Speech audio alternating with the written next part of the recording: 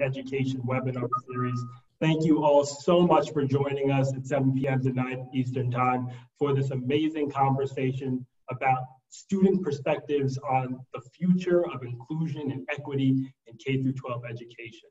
We brought you an absolutely outstanding lineup for this conversation, and we could not be more grateful that you've decided to tune in and engage with us, all of you policymakers, administrators, nonprofit leaders, educators, parents, and families and students who tuned in for this conversation. Could not be more grateful to all of you, and could not be more grateful to the amazing Hunt Institute team, Ramon, Julia, Allison, Jen, Abigail, Karen, who have decided to volunteer your nighttime time to help this conversation be a success. And to make this conversation a success, we have Andrew Brennan, Education Fellow at National Geographic, Brianna Sia, Founder and CEO of Generation Vote, Ken Van Leaco, Youth Advocate and Dean of Students at DC Public Schools, and Maya Logan, University Senate Speaker Pro Tempore at the UNC Chapel Hill. Been told I need to say the Chapel Hill. And to start off, we are going to have the Hunt Institute's fearless leader, our amazing Dr. Jubaid Siddiqui, give some opening remarks. So Jubaid, thank you so much for being here, and please take it away. Thank you. No, thank you, Senegal. I appreciate you creating this platform for these young people. Welcome to this week's episode of Race in Education webinar series. As our country continues to provide daily reminders that highlight how far we have yet to go in our fight for racial justice and equality, we created this webinar series specifically to lift up important conversations centered around the interplay between race and education. Past conversations in this webinar series have focused on education policy, topics like teacher recruitment, pedagogy, and the effect of poverty on students of color. But when discussing the future of education in the United States, young people are often left out of critical decisions.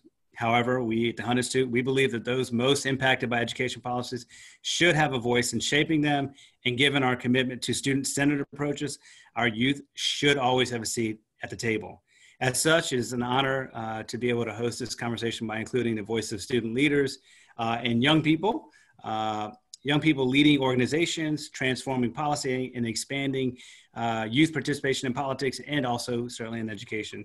So I want to echo Senegal's thanks and thank our panelists, Maya, Brianna, and Kenben, for your leadership and inspiring other students to become leaders in their community and certainly make change in education policy.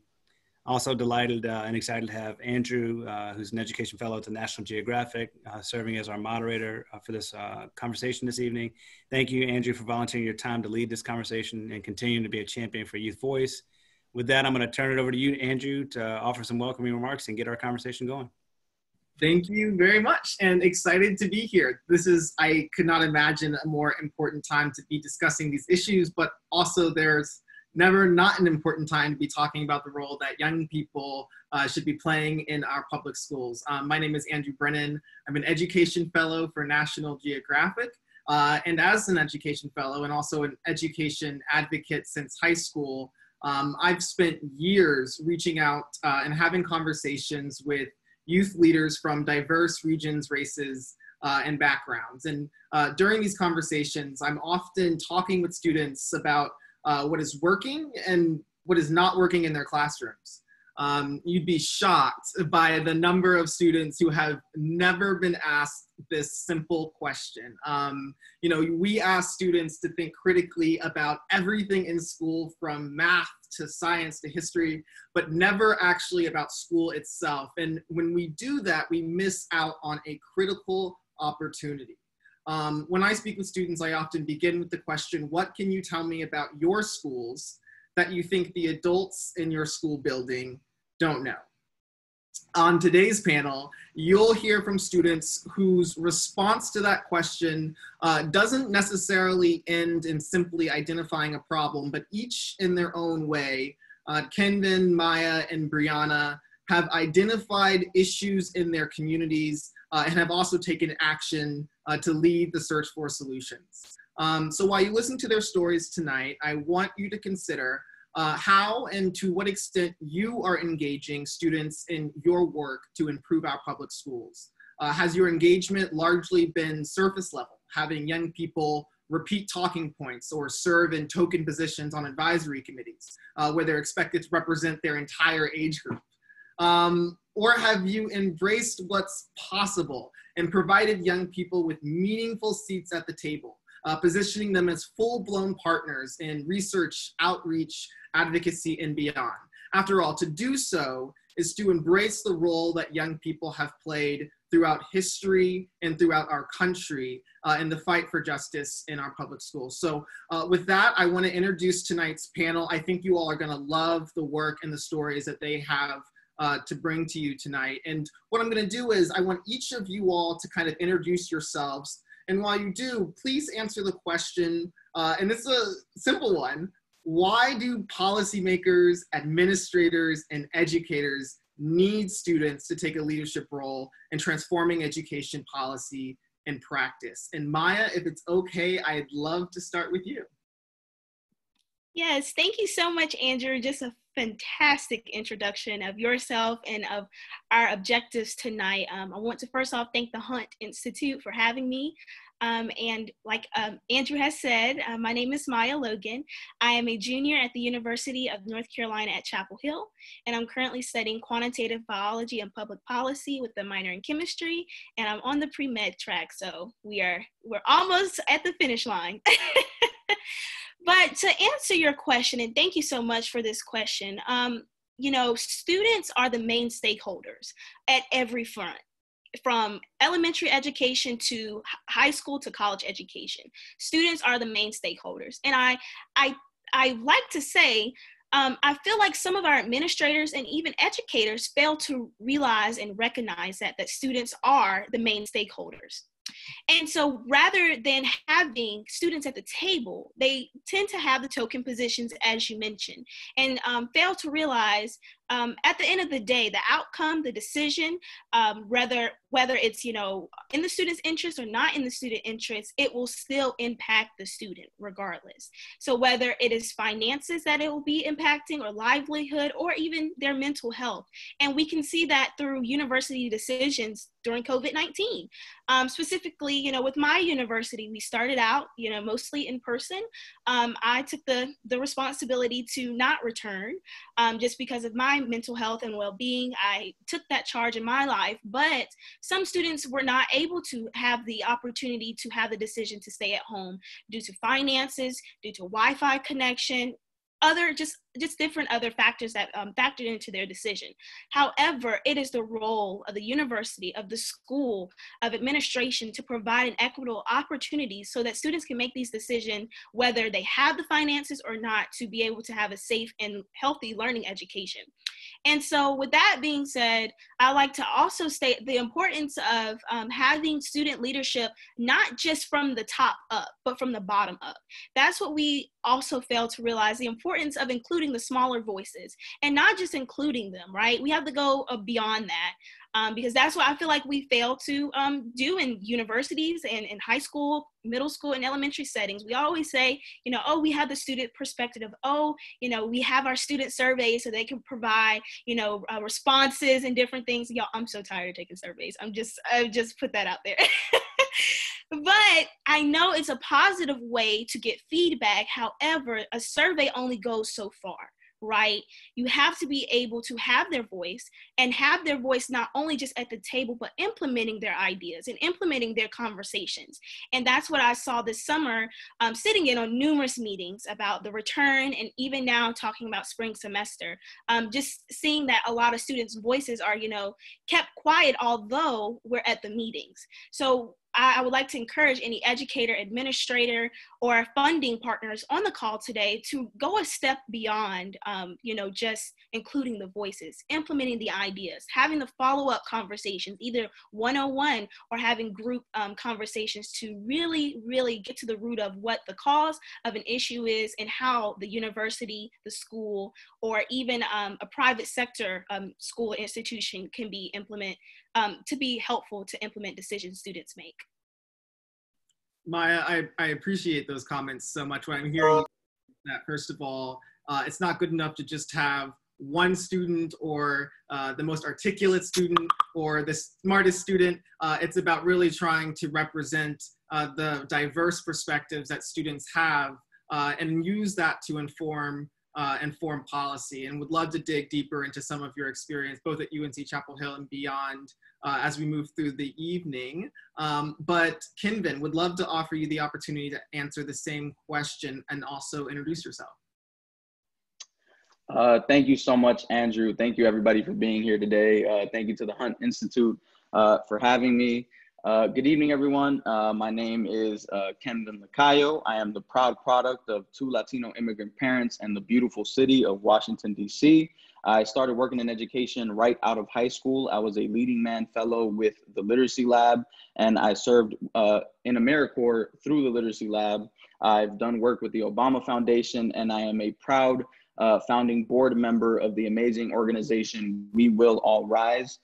Most recently, and don't quote me on this, but I like to say that I am the youngest dean of students in DCPS history. And to answer your questions, I believe that policymakers and all other people working with and around young people need students to take a leadership role, because policymakers are public servants first and foremost. I like to say that if restaurants operated the way that many of our elected officials and public leaders do, then we could probably permanently erase dining expenses out of our budgets because they would be closed. Waiters and chefs don't bring you out whatever they think you should eat. There's a conversation and there's a menu. Many policymakers are not having a conversation, and quite frankly, this country's menu solutions isn't great. So their job is not to provide whatever solution they see fit, but to listen to the students they serve and work together with them and their community to solve those issues. Students know the problems because they face them every single day, and they know their communities, their peers, and the shared values and perspective. Young people, when empowered, have shown time and time again in history and in recent memory that they will get the job done. There's no secret agenda, and are only looking to bring change because they care and because they face these issues daily. Policy makers and others are pulling together solutions without inviting who they serve, and even ignoring them and ignoring their responsibilities as public servants as a result. With the response to COVID-19, you've seen so much of that locally and nationally here in Washington, D.C.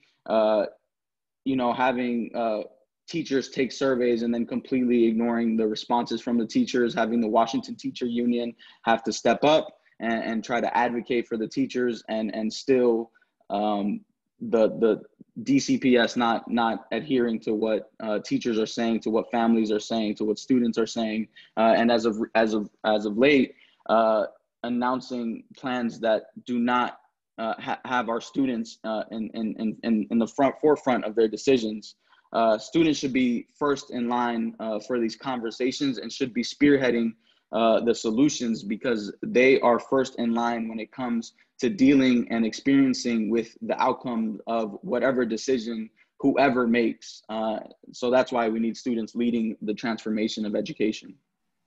I don't think I could have said it better myself. I especially appreciate your call out that we need to not be working or doing things to students, doing things for students, but instead honoring the agency that we know young people possess and working with them to solve some of these problems. And then also, I think the point that you made toward the end is especially important for those who are doing education advocacy. Young people don't represent a political, they're not part of a special interest. They're breakthrough advocates in public education because they are fundamentally self-interested. They are the ones who need this education in order to do things like end cycles of generational poverty. And so they're very effective advocates, and we should be welcoming into them and to our coalitions. Brianna, I did want to go to you next and give you the opportunity to answer the same question and also introduce yourself tonight.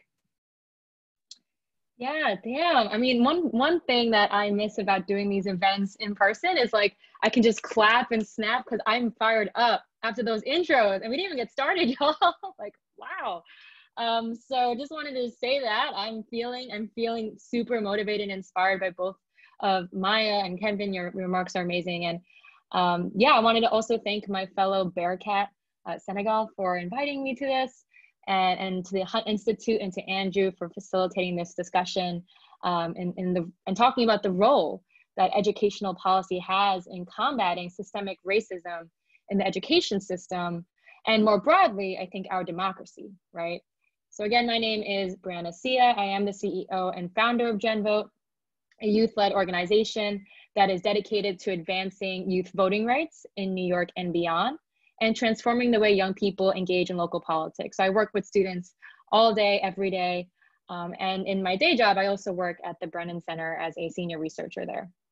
So to answer your question about how young people can take a leadership role in transforming educational policy and practice, I want to bring into this conversation and talk throughout the night about how young people can work with educators to transform civic education in our schools and reimagine how young people come to age in our democracy, right? You know, for the past few years, for decades, quite frankly, governments across the country have dismantled civic education programs in our middle and high schools.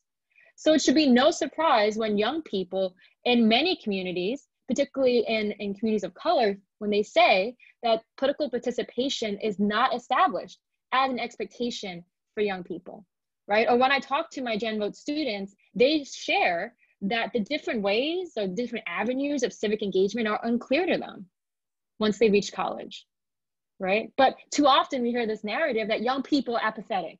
They don't care. They're not taking the time to know, right? But it's much deeper than that. And I challenge all of the educators here, the policymakers here, to think about how we can challenge that narrative and really look at the root issues as to why youth voter participation in the United States is so much lower than our peer countries, right? So I encourage all of you tonight to view civic education in particular as a crucial piece in the fight for our generation's right to vote, because I think no young person, no student should be left out of the political process just because of their zip code or just because of the school that they're zoned in. All right, so we want to think of ways that students and educators can take a leading role in transforming educational policy and how we can invest in policies that strengthen civic education. Because an investment in the ballot box is also an investment in my future, in our generation's future. So I just want to end my remarks with just asking you all to imagine the following. Just imagine how different our future would be if every single high school had the resources to teach 1 year of civics, had the resources to pre-register all 15 and 16-year-olds to vote. Heck, imagine if 16-year-olds could vote, right? We won't go there tonight. And also provide students the opportunities to serve in local governments or other service opportunities and work in our local communities on the county level, state level, right? And imagine if we work in colleges, imagine if every single college in the United States had election day off. So faculty and students can work as poll workers, both during national pandemic and not, and also get out the vote. So I just want to leave you all with just as we talk tonight, imagine, right? Because we need to start asking these bigger questions. And these questions need to come not just from students, but also from the educators and the folks who are writing the rules. Yeah, Brianna, thank you so much. And for putting the importance of this discussion in the context of its effect on our democracy. And I think your point is well taken. It is clear that the cumulative effect of institutions our Black and brown students encounter from kindergarten on is to insist that their voices and their bodies don't matter. So why should we be surprised when their political participation reflects that our collective effort is to break down those beliefs? And yes, I just want to underscore, we should lower the voting age, not only for all elections, but especially for school board elections to 16.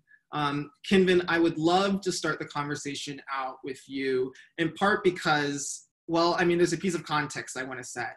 80% of the teachers in this country are white, and we know that they harbor or tend to harbor similar levels of anti-Black, pro-white bias as the broader public. And so my question to you, both as a former student of color, now as an educator of color, what do you think is the importance of having educators that look like you in school, and how do you think about your role as a student of color instructing students?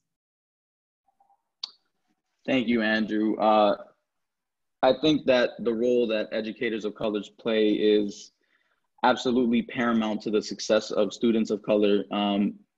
And I've seen that both in my experience as a student and in my experience as an educator. When I was a leading man fellow straight out of high school, I remember having students who initially were saying that they were going to shoot me and kill me. And these are 3-year-olds. And throughout the year, I made sure to love them, and I made sure to never leave their side. And, you know, and by the end of the year, my 3 and 4-year-olds were calling each other kings and queens, and even arguing. You know, they were 3, so arguing sometimes about who was a king and who wasn't a king. But I think that the importance is not only the fact that you see somebody who looks like you in a role that isn't traditionally presented to you. And of course, that's extremely paramount because, you know, familiarity breeds likeness, and our students need to be able to see in order for them to be. But also because as educators of colors, as educators of color, you have experiences that you can relate to with your students. And so it's not just a comfortability of like speaking about, you know, race and these issues and all these other things, but it's a leaning into it because it is your experience. It is the experience of your family members, of your friends. It is the communities that you grew up in have experienced the same thing that your students have faced. The elementary school that I worked at was a block away from my grandmother's house, and the middle school that I work at now is right behind my high school. And so my students feel almost more like, you know, like family. And so that leads to having conversations that, again, that leads to conversations that are not happening just because I'm comfortable with those topics, but because I need to have those conversations because they matter to me so much. And I know that they matter to my students because just 3 weeks ago, I had an hour and 15-minute long conversation about race with my middle schoolers who are 11. And it was obvious to me that they were in such dire need of these conversations. And it obviously wasn't because they couldn't have them. It was because nobody was asking them. And it was because nobody was bringing that up to them. And so, you know, just being intentional about those things because they matter so much to you as an educator of color, and as a person of color. Absolutely. And I do just want to underscore that the burden of educating our students about the history and the legacy and the reality, the current reality of race in America does not just fall to educators of color, but is the responsibility especially of white educators. Maya, I would love if you could pick up where Kinvin left off, reflecting on your own experience as a woman of color growing up in South Carolina public schools, the role that educators of color or the lack thereof played in your understanding of public education and of yourself. Mm-hmm. Yes, Kinvin touched on a very important point that I'd like to just reiterate. You said familiarity breeds likeness. That is so key. And as you said, I am the proud product of the great state of South Carolina and the public school system from K through 12 and college. Now, I attended all public schools all my life. That said, I was the only Black girl to graduate from my STEM cohort in high school, and continuing my STEM degree in college, I am still seeing the same exacerbated issues of racial inequity, racial bias, systemic issues with girls of color, especially Black girls in STEM. And that's where I stand in the gap of. As a first semester student at UNC, I founded a STEM initiative to increase the amount of girls that we have in STEM, especially our Black girls in South Carolina. And one thing that I saw with leading a group of girls and hearing their experience, not only did I resonate with all of them because I too am in that space, I saw where women and Black individuals do not become scientists and engineers at the same rates that people think and might expect.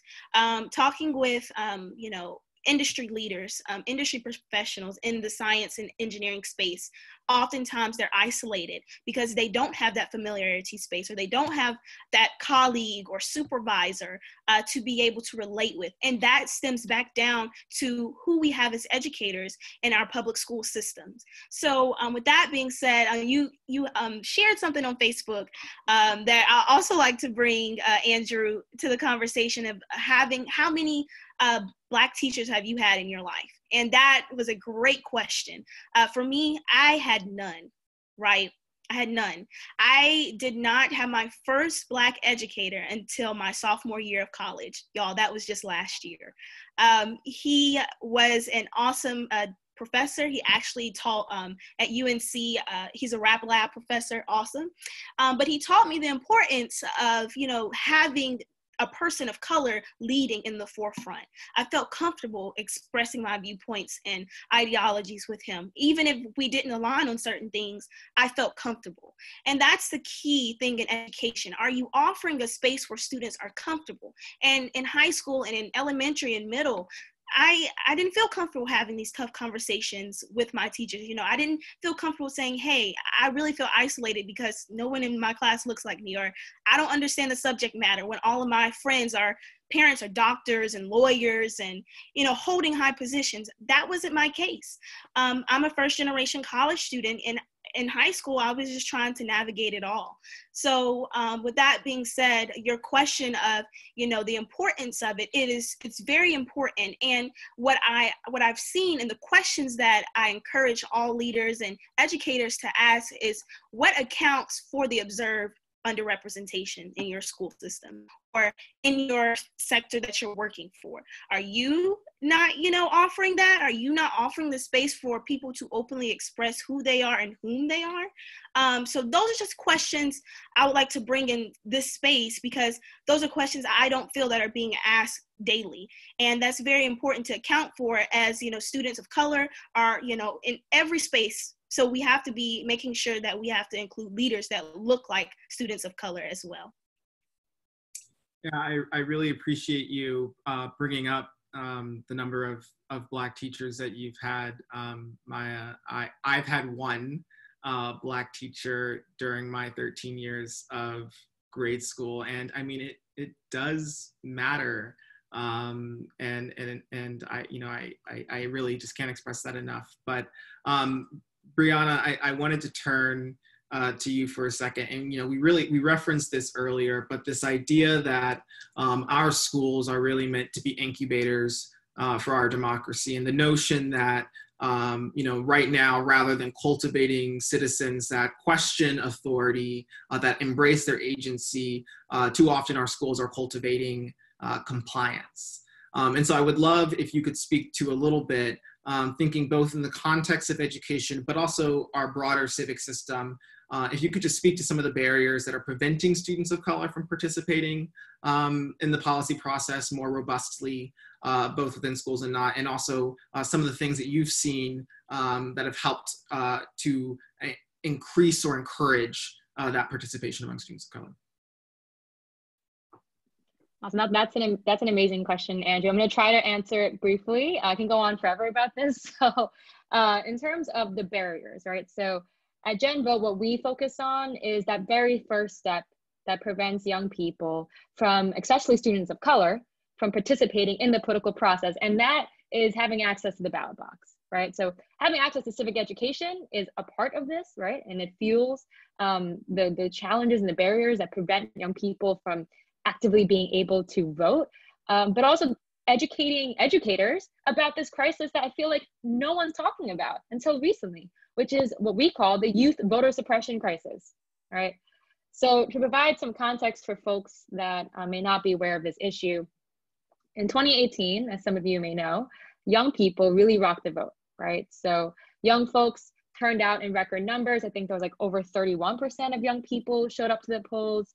And after the record-breaking youth turnout of folks ages 18 and over, local governments across the country moved to specifically suppress the youth vote.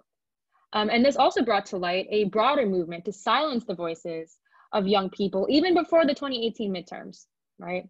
So what we've seen across the country, from New Hampshire to Texas to Wisconsin, we've seen young people be forced to jump over hurdles to exercise this right to vote and to participate in the political process. So what does this look like, right? This looks like not being able to find poll sites close to campus. In states like North Carolina, I can go off about North Carolina, there were efforts to eliminate pre-registration programs, specifically because they were registering younger people to vote. And even worse, in communities across the country, in the North and the South, we've seen students show up in communities and they show up to these poll sites where there's no other young people, no other POC people working as poll workers, and they're harassed and told, go back to your home state. You're not from here. That one instance of that happened in Connecticut, right? So, you know, these issues disproportionately affect young voters of color, since many of the voter suppression tactics used against young voters are the very same tactics used to suppress the vote in Black and brown communities specifically. So tactics like restrictive voter ID laws that make it impossible for low-income voters and young people, you know, students, for example, to obtain the proper voter ID. And we're seeing that play out in the federal courts over the recent attempts of the voter ID law in North Carolina, right? And there's litigation in Wisconsin. Or efforts to cut early voting sites that serve students on college campuses and also benefit the, you know, POC voters in that community. We saw that happen in Florida. And so, you know, in some states, they've even gone so far to target young Black and brown voters, such as gerrymandering HBCUs like Prairie View A&M and North Carolina A&T University. So I share these examples because what I think is really evil and insidious about some of these efforts, or all these efforts, is that folks in power know what they're doing. And they know that because our generation is the most diverse block of voters that this country has ever seen. And it will be confirmed after this 2020 census, right, which I hope you all filled out. So by targeting the youth vote, people are in power are either intentionally or maybe not intentionally, not realizing it, upholding institutions that perpetuate systemic racism for our generation. And, you know, this youth voter suppression crisis is real, and I think we're going to see more of it in the lead up to November 3rd, but also after 2020. And at Gen Vote, what we're doing about it is that we believe that we need to have a grassroots movement that's led by young people in every state to advance a new vision for the future of our democracy in our schools, on our campuses, in our communities. And what does that mean to engage in the political process? And we're starting this and to lay the groundwork for this in our own home state of New York. That's where I'm from. And we're hoping that the blueprint that we're building in New York can spread to states across the country, because we believe states are the laboratories for democracy, right? If we can make things happen in New York, Texas, California, right? Why not Congress? So just to share a little bit about what we're doing in New York for folks on the call that are either from New York or may want to use some of the tactics that we're doing here. You know, our home state, folks may not know this, but New York actually has the second to lowest youth voter turnout in the country. I think Arkansas was last place. And up until 2019, we had one of the worst electoral systems as well. I believe in the North Carolina litigation, they pointed to New York and said, New York doesn't have early voting, so why are you coming after us? And so that is why Generation Vote, in partnership with the Let New York Vote Coalition, launched a youth-focused, a Let New York Vote youth working group in 2019. And this basically culminated in the first statewide summit centered specifically on expanding youth voting rights and civic engagement in our schools. So we brought together over 70 voting rights activists, high school students, college students, to deliberate on the challenges that they've had in the political process and to think about what would a new youth voting rights agenda look like in New York. And at the end of this summit, the participants then voted on what we now call the first New York Youth Voting Rights and Civic Engagement platform. And this platform has laid the groundwork for our statewide campaign that's been quite successful so far. And it includes policies such as automatic vote registration, mandating on-campus poll sites on college campuses, both private and public, for both early voting and general elections, lowering the voting age to 16, extending time off to vote to schools, and creating a new Student Voter Empowerment Act for all of our public universities in New York, modeled after what they did in California just a year or two ago. So I'm happy to talk more about what we've done so far, but I think this can lay the groundwork again for a new agenda to overcome these barriers for young people. And toward the beginning of your remarks, Brianna, you pointed out how diverse our generation is. And it's such an important reminder, both in society broadly and in our school system specifically. The people in power are largely white, but the young people are largely not. And so when we talk about increasing student agency, student power, youth power in society in our schools, we are talking about a transfer of power from white people to non-white people. And so when that happens, that can be uncomfortable. There can be pushback, but also I think the sharing of that power can be such a beautiful thing when it comes to progress in our education system. Brianna, I would love to stick with you for just one more second to talk a little bit more about civic education, something that you mentioned at the beginning of the discussion. We know that civic education traditionally has looked like learning about government in a textbook or through simulated classroom experiences. What does civic education look like in the 21st century, in a world where we know that young people are on the leading edge of some of the fights for justice and civic society? Yeah, that's a great question. So I think some of us may have taken civic courses in high school, and for me, it was like one term maybe of like opening my textbook and saying, okay, this is what Congress does, and this is my representative, and it was so boring. And I was never pushed as a young person to think about how that representative on that piece of paper had power over things that I cared about. So I think as we think through and challenge ourselves to build interactive and inclusive civic education curriculum, it has to include processes that help students understand why the issues that they care about in their local communities matter in the political process, right? So too often, again, those questions are left out. The idea of building civic plans and those questions and deliberations don't happen in many civic courses at the moment. And there are so many ways you can do that, right? Whether it be through giving educators the tools to have these deliberations, to have these discussions with their students, to also give educators the freedom to potentially bring the students outside of the classroom, to go visit, right? Go visit your local government, right? And if you don't have any sort of channels or avenues for young people to directly work with your local legislators, create them and implement them into your civic curriculum. So I think it has to be interactive, it has to be interesting, and finally, again, like I said, it has to be inclusive, and we have to make sure that any sort of civic education curriculum we have also is reflective of our history and is in a real and authentic way. And deals with the systemic racism that many of these institutions have perpetuated and their roots, right? Understanding that a lot of these voter suppression laws have their roots in the Jim Crow era, right? Most people don't know that. And so we need to be real, again, so those are the 3 tenets I would recommend for building out the civic education. There's 100 other ways you can do it. And there are amazing groups like Generation Citizen and others that are working actively in schools now to kind of build the curriculum for folks.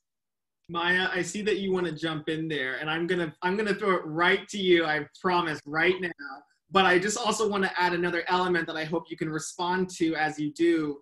You know, you are the Speaker Pro Tem of the Student Congress at UNC Chapel Hill, a school that is known for its long history of student self-governance, the role of student-led protests, both in the civil rights movements and in the anti-war movements, also the site of an ongoing lawsuit trying to dismantle affirmative action in this country. And so I want you to both, you know, I would love to hear what you have to say about the civic education and the context of that, but also just as you are embracing this role that you have, would love any reflections that you have from that as well.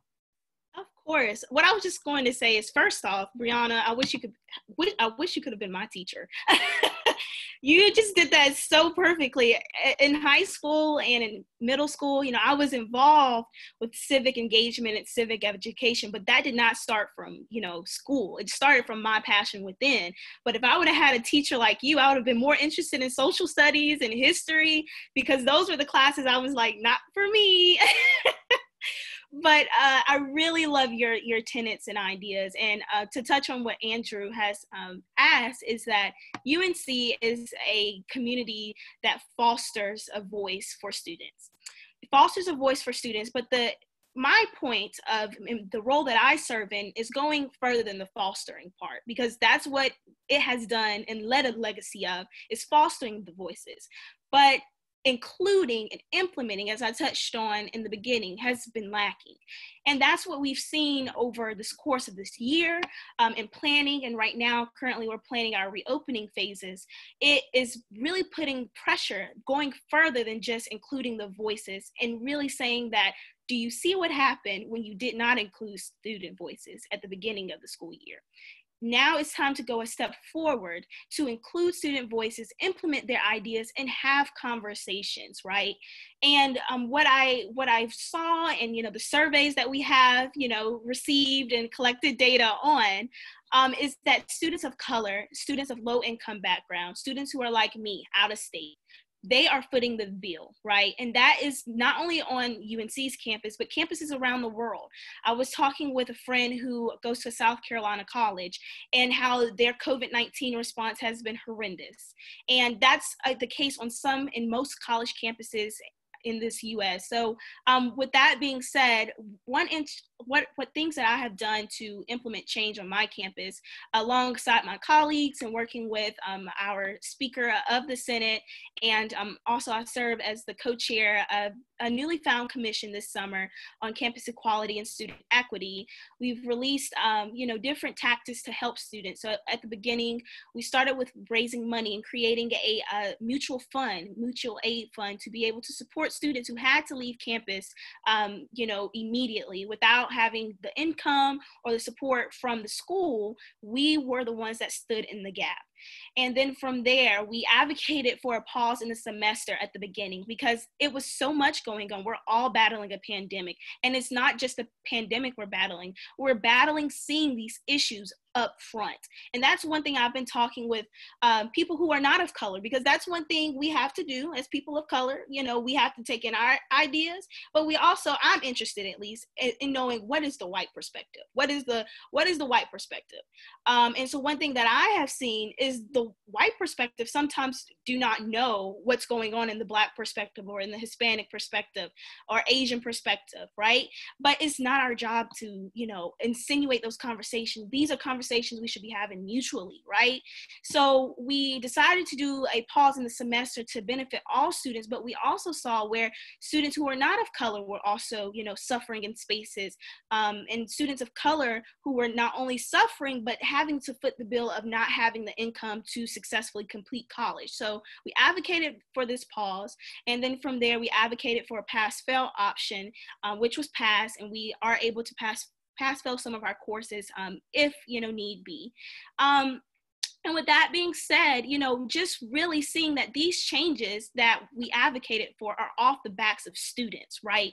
So that just goes back to the legacy and the fulfillment of students, and the trajectory student leadership has in getting things done and implementing ideas, and most importantly, pushing back against administration. I feel like students now, Gen Z, my gen, we take no problem in pushing back, whether it's on social media, in person, over Zoom. That's one thing I have seen. We can get rowdy on Zoom. So, but I would say that is needed, right? It's not the time to be complacent.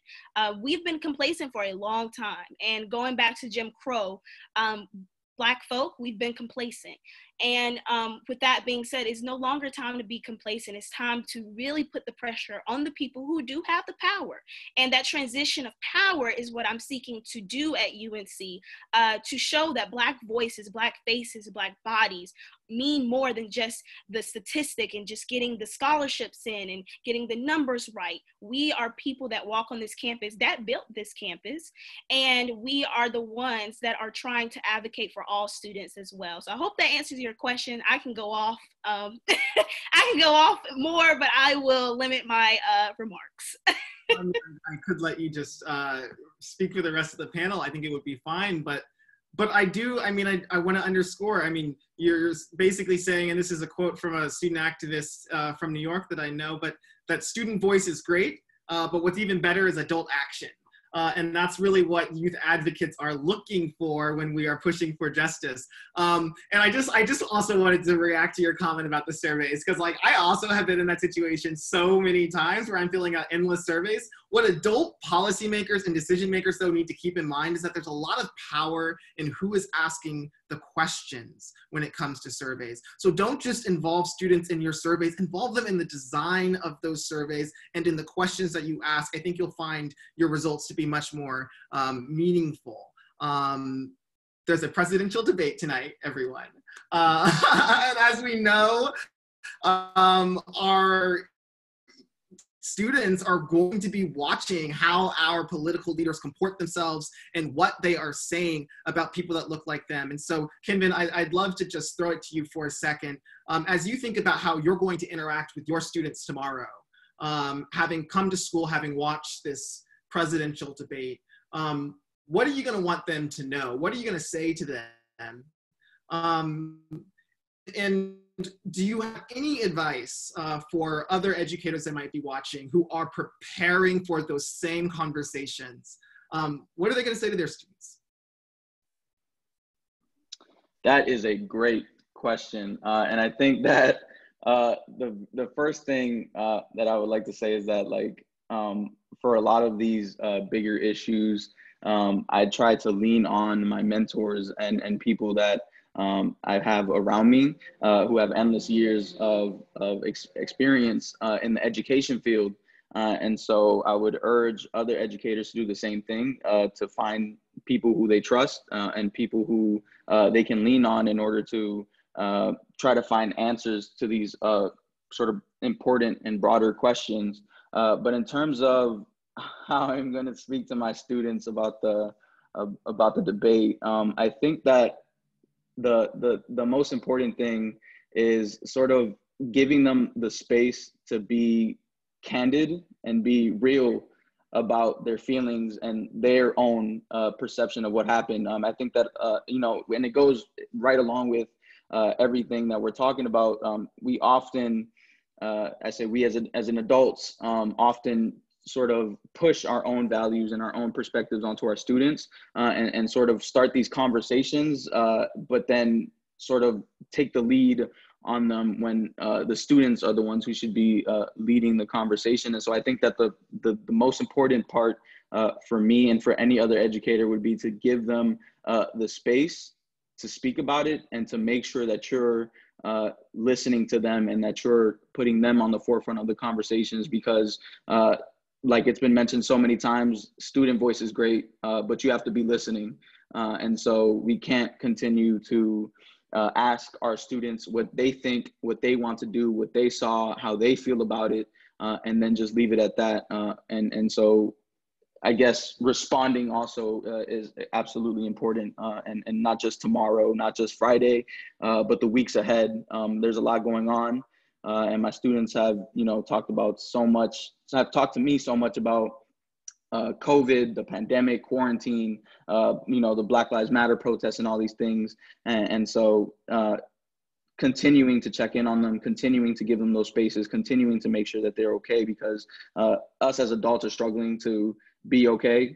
And so our students who are under 18 years old have to have those spaces to be okay, because they're strong, they're resilient, but they shouldn't have to be all the time. I appreciate that, Kenvin, and I know that it has been tough for a lot of young people. We know even from last year that when Donald Trump started to run for president, that students of color were experiencing increased levels of bullying and harassment in the classroom. And so these things do trickle down, and it's important to talk about them and not just kind of brush them under the rug. So there's a question in the chat that I think it's a perfect one to end on, that I would love to offer to each of you. It's from Renee Elridge. I hope I'm saying her name correctly, but she says, as a white parent and school board member serving in a district that is 80% Latino, what would you advise I do to help build a bridge between the school board and Latino parents and students? And I think that really the question can be expanded to include Black families and other communities of color. And so, Brianna, I'd love to start with you, if that's okay. I know I'm kind of putting you on the spot here with this one, but would love if you have any advice, particularly for school board members, elected officials who are seeking to build a bridge with young people in their community. Yeah, thank you so much, Andrew. And thank you, Renee, for asking this question. And also, Andrew touched upon an important fact that many young people don't realize. School board members are elected, right? In many communities, if not all. And so to answer this question of what should you do to build a bridge between the elected officials, right? The elected school board members and your students of color more broadly. I think there's so many different ways, but that we can build that bridge, we want to make sure that we are intentional about it, right? I think earlier in the conversation, we talked about committees that are created that end up tokenizing the POC parents or the student that steps up. So I would say that first off, if there are, even just evaluating what are the structures in place that your school board has to help parents, especially, the Latino parents you mentioned, but also just more broadly, other folks of color. What avenues and what structures does your school board have to make them feel comfortable to attend these meetings and to also raise their concerns, right? Look at how is your public comment period structured, right? And there are all different ways and practices that promote deliberative and democratic discussions. And so, really have that internal discussion with your school board members about, how do we structure our meetings? How do we invite people into these spaces? What does the room literally look like when they enter, like when people enter the room?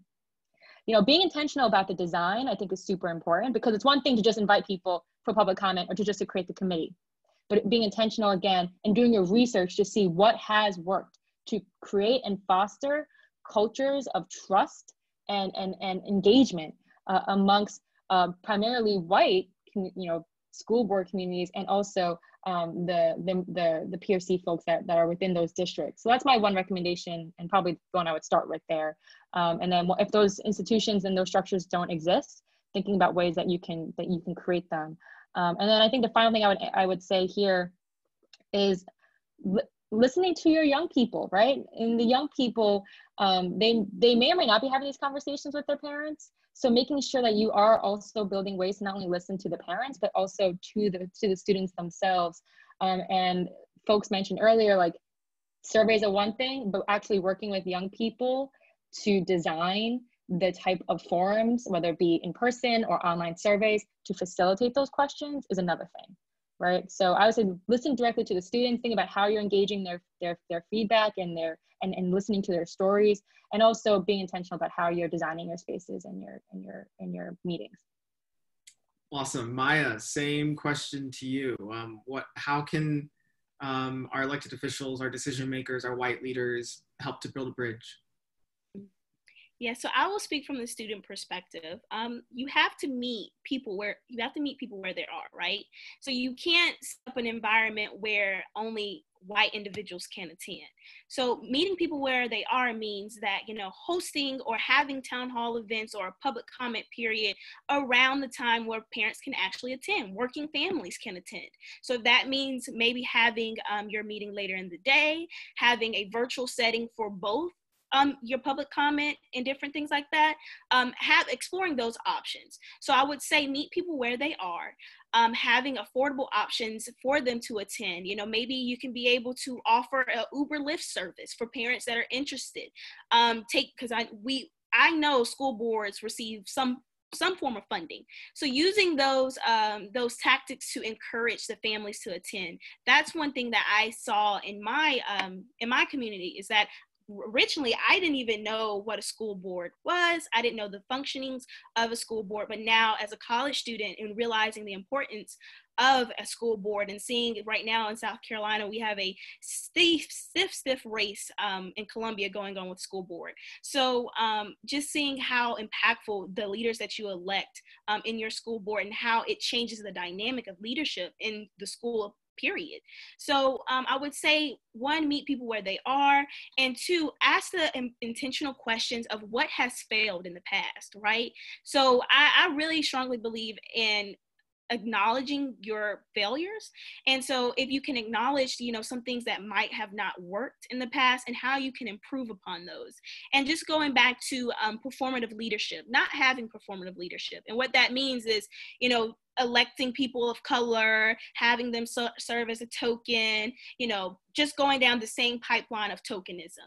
Really meeting people where they are, asking those intentional questions, seeing where you have failed in the past, and most importantly, encouraging the room to be involved in these decision makings, right? And so encouraging more people of color to be in the public comment period, whether it is offering services that they can be able to attend, changing your schedule so that more parents of color can attend, because typically that is a main inhibitant for people of color, their work schedule. We have to meet people where they are, and just working with families and seeing what the students are really needing in your district or in your community.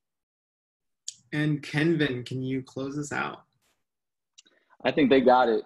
No, I love everything that Maya and Brianna said. I think that all of those things would lead to changing perspective. And I think that perspective is so important for everybody involved.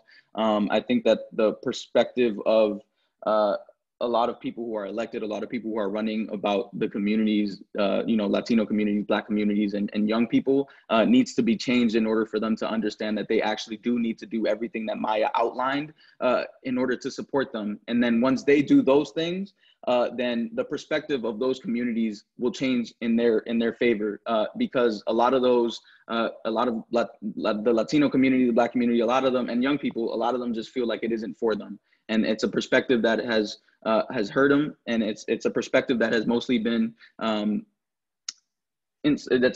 set up by the people who have been in power. And so I think that changing those perspectives for elected officials and for the communities is super important. And I think that, like Maya said, meeting people where they're at, give students, give young people, give Latino communities, minority communities of all kinds, exactly what they need and when they need it, if you ever want to hear their vote. I think that I feel like Brianna's going to know, but Greg Abbott in Texas, and everything he's doing over there is absolutely ridiculous. And the fact that there's 10 states in this country that don't have online registration for voters, and with a generation who is so, in tune with technology, I mean, it's ridiculous. And I think that those are the things that you need to do in order to bridge that gap.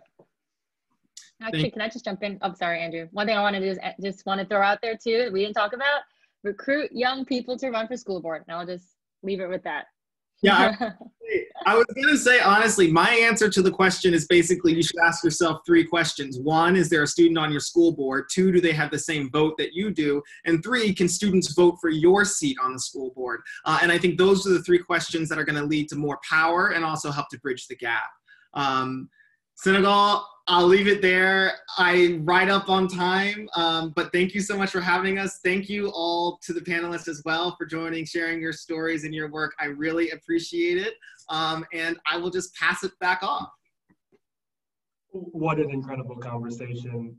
We've been so lucky to have Maya, Brianna, Andrew, and Kenvin for this event. I'm so lucky to hear their perspectives, and I'm so lucky to be able to call them friends. So thank you all immensely for just sharing your words of wisdom, your expertise, and your advice with our amazing audience at the Hunt Institute. We have a webinar coming up on October 29th with the former Governor Rick Snyder of Michigan, 2011-2019, the Honorable Governor Paris Glendening, Janelle George, Senior Policy Advisor for the Learning Policy Institute, and moderating that conversation will be Dr. Rick Hess, Director of Education Policy Studies at the American Enterprise Institute.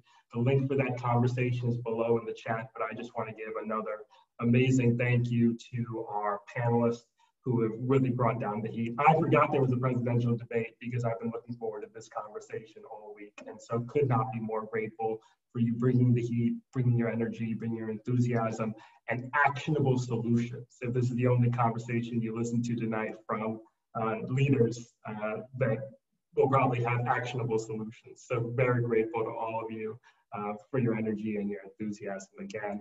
And thank you to the Hunt Institute team who have stayed late to make this happen. So again, please register for the Governing Principles webinar coming up soon, and looking forward to seeing you on Hunt Institute webinar soon. Thank you and have a great evening.